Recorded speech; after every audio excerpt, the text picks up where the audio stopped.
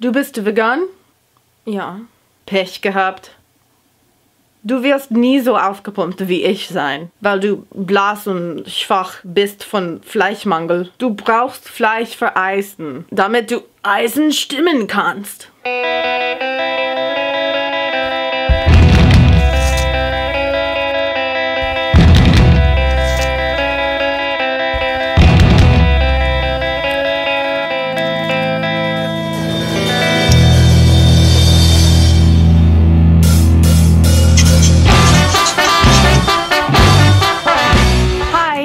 From Bite-Size Vegan, and welcome to another Vegan Nugget. One of the most common stereotypes we vegans come up against is that of the weak, pale, iron-deficient, anemic vegan. Dietary iron is strongly associated with meat consumption, particularly red meat, meaning the flesh of cows, pigs, lambs, and other animals. So what's a vegan to do when it comes to getting adequate iron levels? This is the fourth video in my nutrient series with nutrition powerhouse Dr. Michael Greger of nutritionfacts.org. So far we've covered protein, omega fatty acids, and calcium. And now let's hear from Dr. Greger on the matter of iron in a plant-based diet. The next nutrient that people worry about going vegan, and I think a lot of times because we associate this one with meat consumption, is iron. Yeah, so people eating plant-based get more iron too, but it's the right type of iron. It's non-heme iron. So the blood and so the iron in blood and muscles, so-called heme iron, is absorbed whether we need it or not. And iron is a double-edged sword. It actually acts as a pro-oxidant, and too much of it can increase our risk for liver damage and diabetes and heart disease and all sorts of bad things. Not having enough of it, though, we can't make enough red blood cells, we can become anemic. And so our intestine, when we don't have enough iron, absorbs more, and we have too much iron, it absorbs less. So it's perfect, keeps us right where we need to be, but that's only with non-heme iron. I mean, that's the iron that we've evolved for at least the first 23 out of 25 million years of our evolution, is almost all plant sources. And so our bodies know how to regulate that. But heme iron slips through our intestine whether we have too much of it or not. So particularly with men, maybe getting, actually risking too much iron, and causing extra oxidative stress. Women are less likely to suffer because they have, at least during reproductive age, have monthly blood loss, and so can keep iron levels from getting too high. So look, we need iron.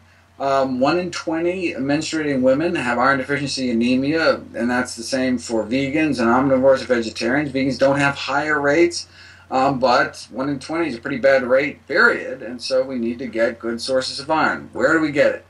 Beans and greens. How many times have you heard me say that? Beans and greens. We got to eat our beans and greens. Also dried fruits, good source to get some of these minerals as well.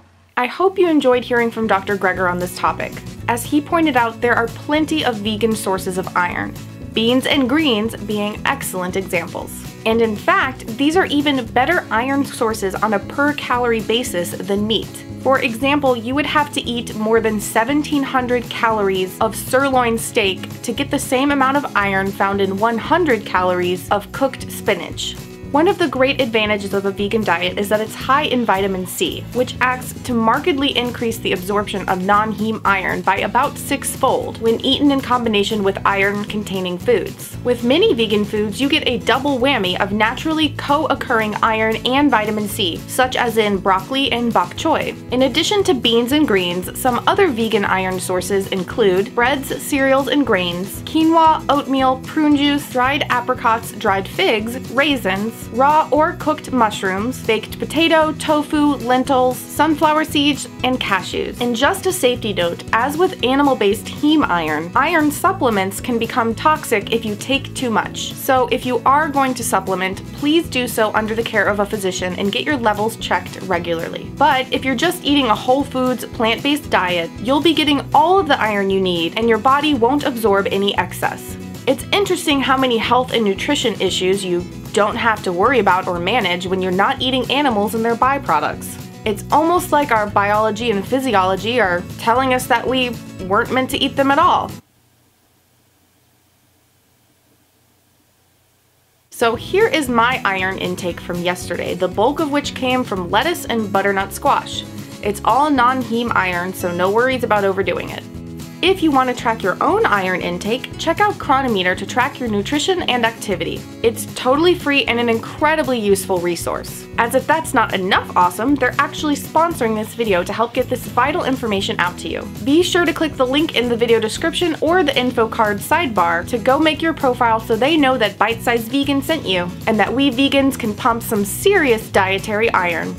Oh wait, I already used that wordplay in the opener. Maybe I could say something ironic. Let's just move along.